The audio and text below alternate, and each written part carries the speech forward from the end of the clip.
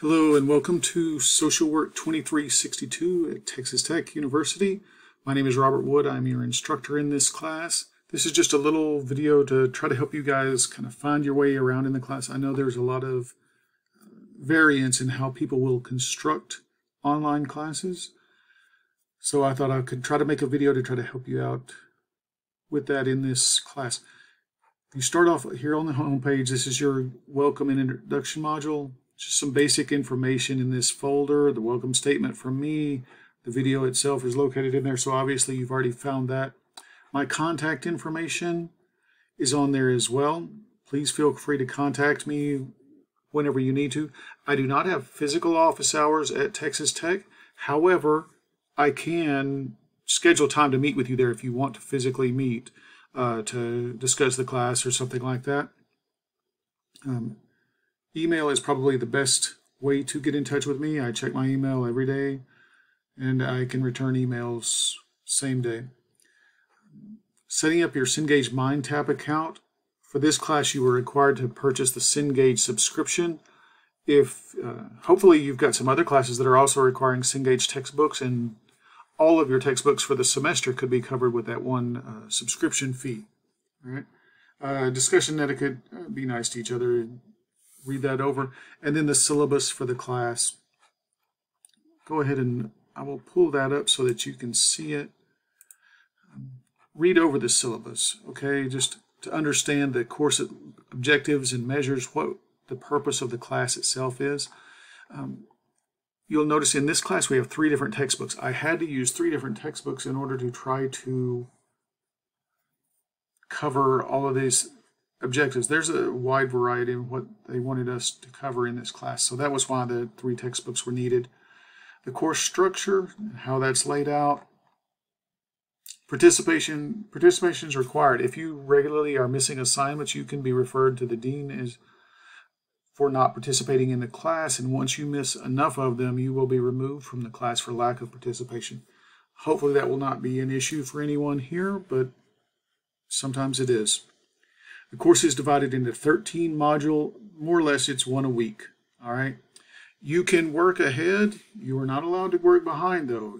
Once those modules close, they will be closed. All right. Your final grades will be determined by how many points you earn versus how many points are available in the class. Here on the syllabus, you'll see in Module 1, we're working on social welfare and social justice. There's some readings that I've loaded onto Blackboard for you, and the Baruch text, Chapter 1. You'll do the MindTap in Baruch Chapter 1. That's worth 50 of the points. The journal is worth 40, and then the online quiz, which is pretty simple, is worth 10. Then you'll see the MindTaps are worth 50 points apiece. Discussions are 40. Most chapters will have either a journal or a discussion, or they will have multiple chapters of MindTap work. All right. Some of the MindTap work is automatically graded. Some of it I have to go in and grade.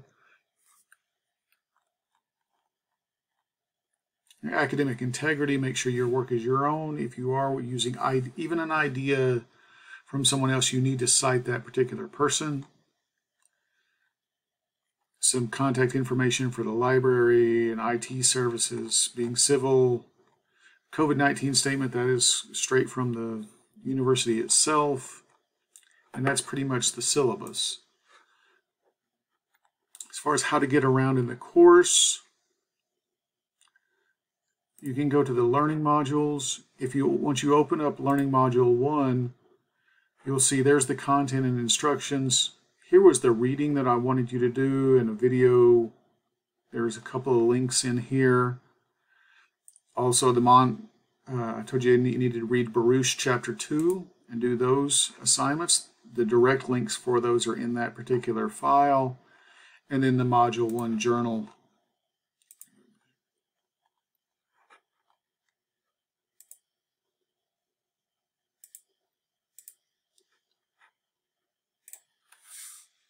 Blackboard sometimes does not like that back button.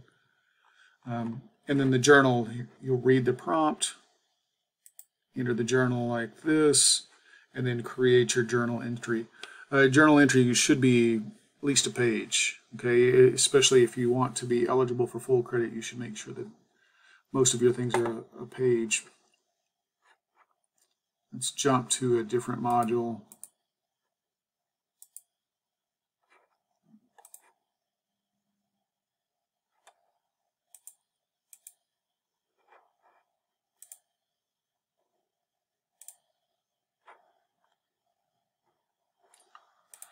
Module 4, you'll notice this one has one reading assignment, and then it's also got the discussion.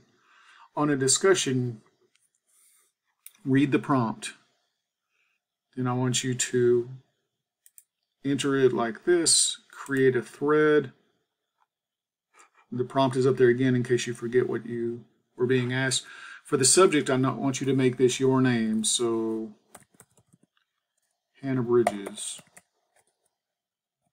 or whatever your name might be. The reason I want that is I want to see, I will read these in a particular order, but if a student is responding to you, I need to know who they're responding to. Okay, so it's a more organic way for me to grade them and understand what's going on in the discussion. And then down here, you're going to type out your discussion.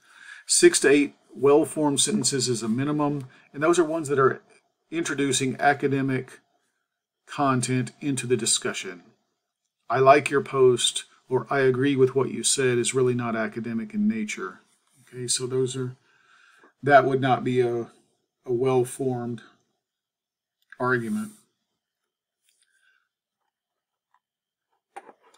Your research project at the end of the semester is detailed in this particular document. It's going to be a PowerPoint presentation.